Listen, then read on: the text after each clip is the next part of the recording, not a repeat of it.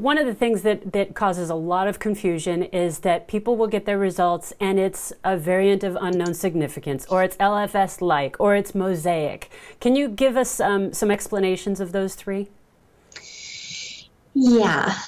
So first let's tackle the dreaded variants of uncertain significance. We all have genetic differences. This is why each one of us is unique, right? Some of us have blue eyes and some of us have brown eyes, and some of us have type A blood and some of us have type O blood. This is all because our DNA is not exactly the same.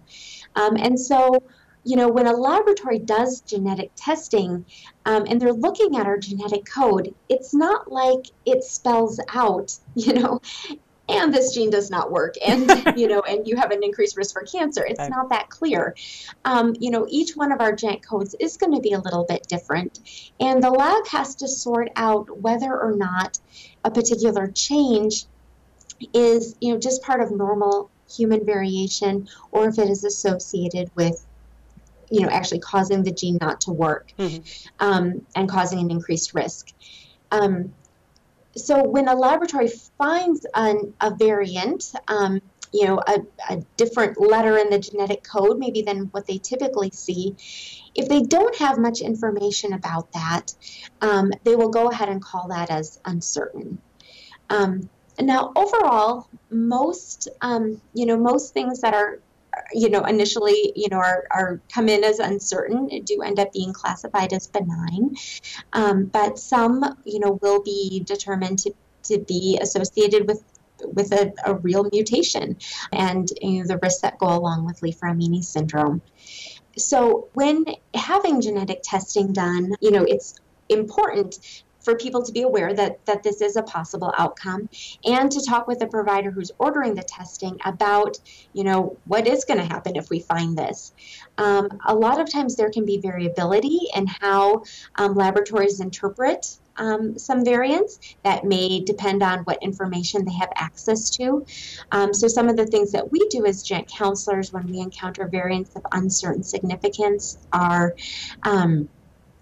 contacting multiple laboratories to find out how, if others maybe have more information on this.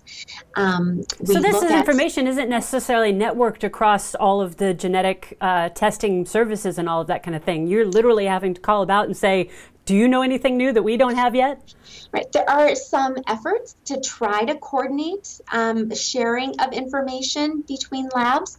There are some resources. One national resource is something called ClinVar, where a lot of laboratories are encouraged to share their data.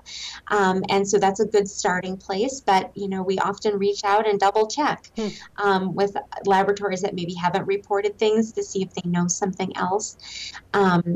We, will review the literature to see what else we can find about that. Sometimes there can be computer models that can help give us some insight into whether or not a particular variant is helping or, would be affecting how the gene worked, or maybe it's in part of the gene that's less important for the functions. So therefore that difference is unlikely to make a change.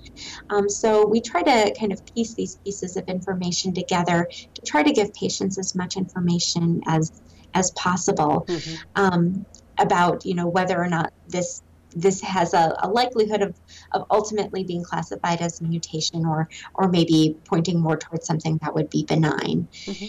So depending on, so generally when we find something and the consensus amongst, all laboratories is that this is just uncertain and we don't have enough information at that point in time, our general approach then is to make recommendations based on the patient's personal and family history. We don't want to be overly aggressive because we think someone has Li-Fraumeni syndrome when they may not. Right. But if there was some indication to do testing, there must have been something going on in the family. And so we don't want to, miss screening for those risks because this mutation hasn't been determined yet either.